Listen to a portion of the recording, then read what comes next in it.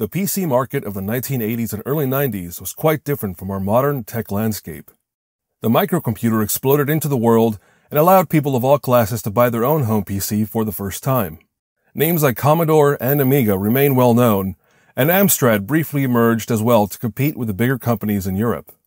The Amstrad CPC, short for Color Personal Computer, was just popular enough for The Simpsons to make an appearance. There was only one Simpsons game ported to the Amstrad CPC, and it is, of course, Bart vs. the Space Mutants. As with many Simpsons PC games in Europe, the Amstrad port was published by Ocean Software and developed by Arc Developments. However, the Amstrad CPC version is perhaps the simplest of the many ports of the game.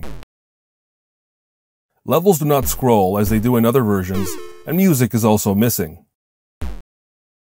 It's a strange little game that shows how far developers had to go to squeeze even a game as simple as this onto older hardware.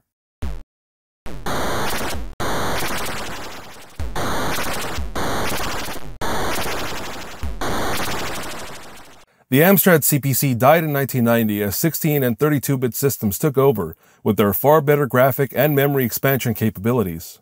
Amstrad continued producing computers and other entertainment hardware, but ultimately fell to the wayside as other companies dominated in the game space.